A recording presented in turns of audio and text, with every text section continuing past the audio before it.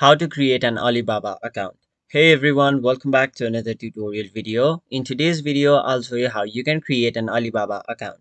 So to do that, first of all, go to any web browser on your mobile device or your desktop, and in the web address bar, simply type in alibaba.com. Now once you've done that, you'll have to tap on this icon right over here, which looks like a little person. Now once you've done that, a drop down box will appear where it'll basically provide you 6 different options. So if you already have an account, you can simply sign into your account, but since we don't have an account, we'll have to create one. So if you want to create an account, you will have 5 different options. So you can either join for free by entering your email address or your phone number, or if you want, you can also create an account using your Facebook, your Google, your LinkedIn, or your Twitter account. So for now, we'll stick with the easiest method, which is our Google account. So we'll tap on it.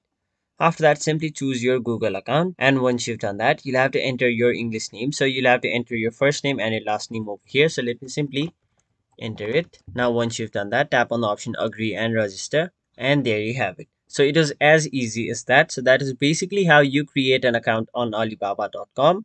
That was it for this video. Hope this video was helpful to you guys, and if it was, make sure you like this video and subscribe to our channel so that you don't miss out on further videos such as these.